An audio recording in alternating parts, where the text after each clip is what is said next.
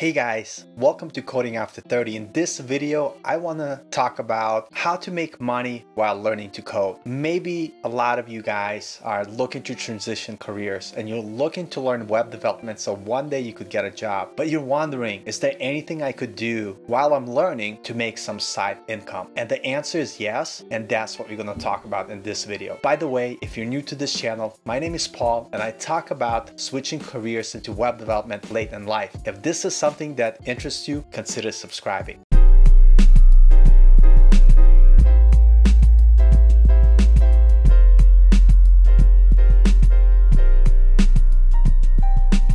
Unfortunately, when I started to learn to code, I really wanted to get my first job. But the truth is, nobody was going to hire me without any experience. So I started to play a little game with myself. I wanted to see if I could get some freelance clients. And I'm going to tell you what I started to do to make some side income. Now, before I continue, I want you guys to know that starting a business or making money as a side hustle is not easy. There's plenty of how to make money online videos on YouTube, and they're all full of nonsense. To build a legitimate business and to make money takes time. Now, these 3 ways that I'm going to share with you will give you opportunity to try to make money while you're learning, but they're not going to make you rich. I just want to put that out there up front so you know that I'm not pandering to you get rich easy quick schemes here. From a couple of these options, I'm going to talk about the different levels of experience you need. Some of them you basically don't need any experience,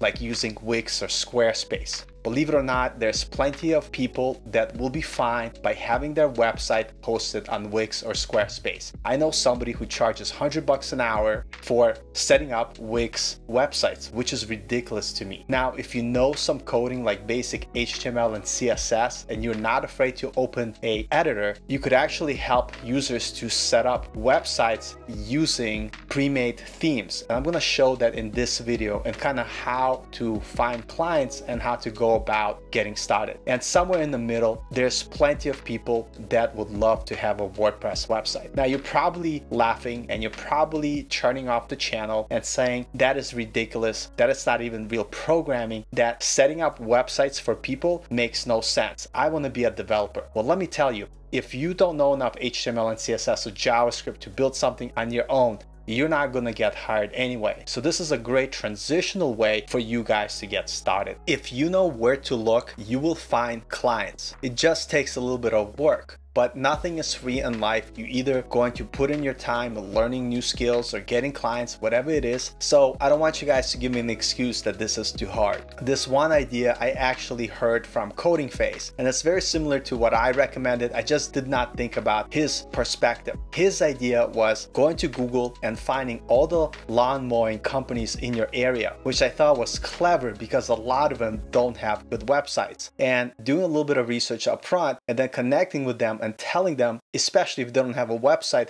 that you could set them up with a website or you could improve their current website. And what's cool about it, by using Wix, Squarespace, or WordPress, or buying a static HTML, JavaScript template, you could easily do that with limited amount of coding. And believe it or not, you could actually make money doing that. I know people that made careers out of setting up websites like this. And as a new developer, this is a great way for you to get your feet wet working with clients, and at the same time knowing that you don't have to build something from scratch. Now, you're probably wondering, what do I know? Well, I used to have my own martial art business, and I also used to do a lot of private kickboxing and fitness classes. And you know what? While I'm looking for a new job, I'm actually thinking of doing the same thing. And you're probably wondering, well, I don't want to teach kickboxing. That's not the point. The point is that I fit into your typical client. Could be a personal trainer, could be a yoga instructor, could be a psychiatrist, a life coach, a dentist, a gardener. Whatever you find someone where they're a small business, where they're delivering some sort of service themselves, they need a website. Just like I need to promote my personal training that I want to do to make some money on the side, because right now I'm in between jobs. I'm actually living proof of type of clients that you could find. Now, lucky for me, I'm also a web developer and I could do this stuff. But this is where I got the idea to share with you guys this video, is because I'm actually doing this from both sides. Like, I'm a client because I need a website to promote my personal training business, but at the same time, I'm a beginner developer, or let's pretend I'm a beginner developer, and I want to build you that website. So today, I just want to jump into it. I know I talked too much about it, but I just want to set the stage. I want to show you the best ways to get started and actually be able to accomplish this goal, where you could either make a website very easily for a dental office, for a small yoga studio, for a personal trainer like I'm looking to be, and I'm going to share some examples. So let's jump in onto my computer right now. All right, so before you guys tell me that nobody's using Wix or Squarespace for businesses, this is a website from a business where I used to work before I left and started working as a developer. I used to work for Gracie Sports Brazilian Jiu-Jitsu, teaching MMA and Brazilian Jiu-Jitsu. This website here is built with Wix because I know the people that did it, and this is the guy that I was telling you about who charges $100 an hour to set up Wix websites for businesses. So here's clearly a business where I know the owner, I know who built this website, and I know that this is hosted with Wix. So the point is that there are plenty of businesses where Wix, Squarespace, a WordPress site, or a simple HTML template is more than enough. So with that being said, let's take a look at some ideas. Watching Coding Phase, he talked about doing lawn care. Like I said, it's a great place to start because there's plenty of lawn care businesses out there and a lot of them have terrible websites. So I thought he was genius in that sense. For me, I'll give you another example. I'm in that personal trainer niche, and as I am starting to, just for fun, when I find a few clients on the weekend to do kickboxing with. So this is a website I'm starting at. You could find it at weekendwarriorsmma.com. This is my website. It's still not done, but that's the beauty of it. I want to show it to you guys because this is clearly a theme that I bought on ThemeForce that I'm going to basically customize and set up. And you know what? When it comes to WordPress, you need zero coding experience, or Wix or Squarespace. So this is a great way for you guys to get started. All you need to do is just not be shy about just looking in your local area and finding some businesses that you could see if they have a website. And again, going for dental offices, going for like small coffee shop, going for personal training, personal coaching, looking for people who do lawn care. None of those people want to make or manage their own website. So if you come in for a good price, you could help them out. And this is why this is genius, because you don't have to be a master of coding. You could just learn the basics, and this will allow you to get started talking with clients. And as you get better at coding, you could take on more complex projects. So let's take a look at some examples where you could find these templates. I like personally using ThemeForce, and I bought many templates here that I use. You could find just basic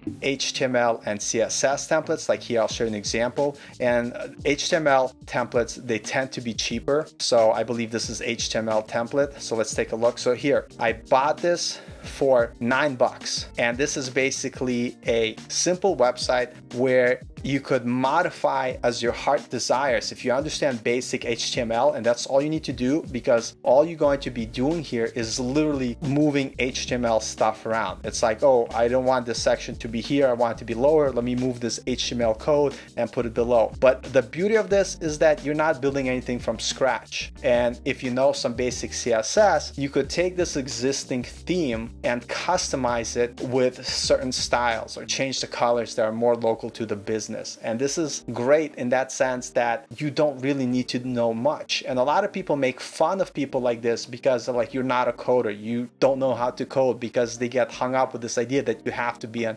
expert. But the truth is, people that are not shy about calling in their area and asking if people have websites and following up and finding clients. What's beautiful about stuff like this, like where you don't build anything from scratch and you use templates for smaller businesses to help them build a website that they'll be happy with, is because a lot of real developers, they're gonna think that this is beneath them and they won't want to do something like this. But the truth is, they're leaving money on the table. And I get it, if you work for a company, then that's what you do. But if you're just starting out and you can't get a job, but you want to try something, this is a great way to get started. And this has some viable path to get to a point where maybe you're gonna like this even more. You like talking to people, and you'll be able to get to a point where you're making a legitimate income. Now, with that being said, understand building a real business takes work. And when I did freelancing like so, I was able to make part-time money, which was not enough for me to live on, but it was a great way for me to build experience while learning to code.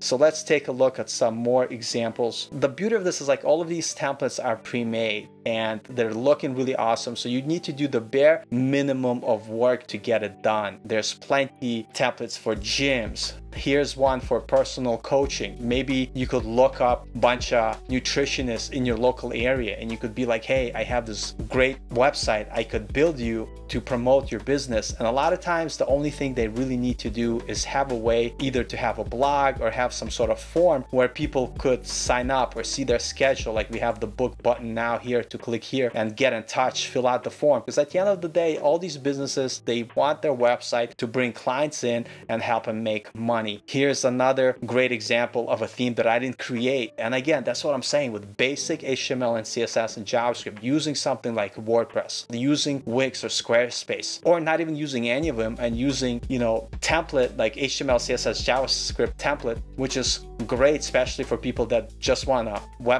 company website, but don't want to constantly update the content when it's not necessary. There's so many great ways for you guys to get started. And what I'm saying is that this is a great way that it won't take any extra effort outside of you willing to do some basic research and make some phone calls. And I know that the reason why a lot of people don't do this is because we are afraid of the phone, we're afraid of talking to people, and we will never take advantage of this. But if you don't mind making a few phone calls, talking to some people, and having some people say, no, I'm not interested, because for every no, you're getting closer to yes. I've done a bunch of WordPress websites for clients, and it is amazing how once you get on a roll, how you can start building some websites for some customers and then asking for referrals, and one thing leads to another. Now, this does take work. And some people will be like, well, I don't want to make money while learning to code, so I don't even care about this. And so they're not going to take an effort of this. But for me, it's interesting because I was like, hey, I want to do some private personal training. Oh, shoot, I need a website. And then I'm like, there's got to be thousands of people like me that want to do some side hustle. They have a service, like maybe they want to teach golf, maybe they want to coach tennis, whatever, fishing, and they don't care about making a website.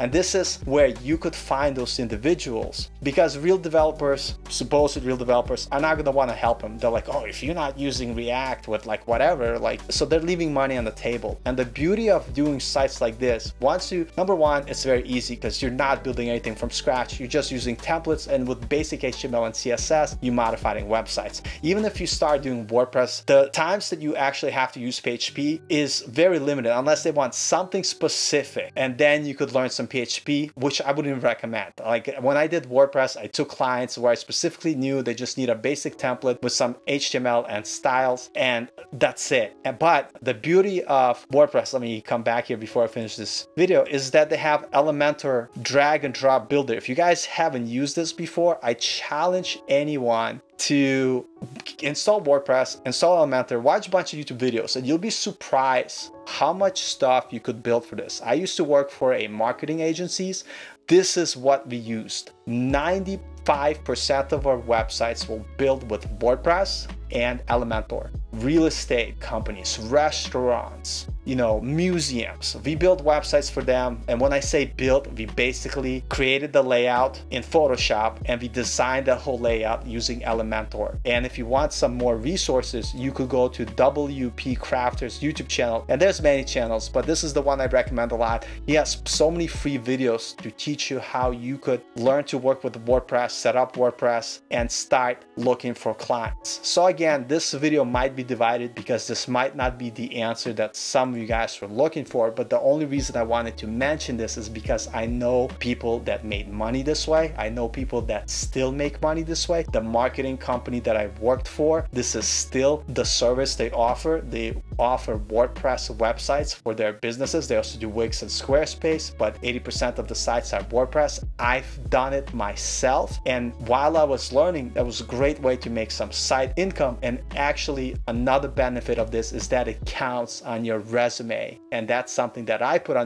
my resume that helped me get my next internship and then my next job. Now I work as a React developer. Do I need to do stuff like this? Not if I'm happy with my 9-to-5 job, but if I wanted to freelance, to be honest with you, unless it's a contract work with React, if I had to do something outside of that, it would be doing exactly this. So take it or leave it, but I know these are legitimate ways of making money, and I know people that make a pretty good income just doing that. Is it glamorous? No. Are you working with the most coolest technologies in the world? No. But at the end of the day, if you just want to make some side money while learning to code, this is the way to do it. By the way, if you like this video, hit that like button. If you have any comments, let me know what you guys have done or try to do, troubles that you're having. At the end of the day, I'm just some dude on YouTube that talks about my experience of switching careers into web development, and this is one way that I was able to close the gap, give myself something to do while learning to code. I also know that a lot of you guys are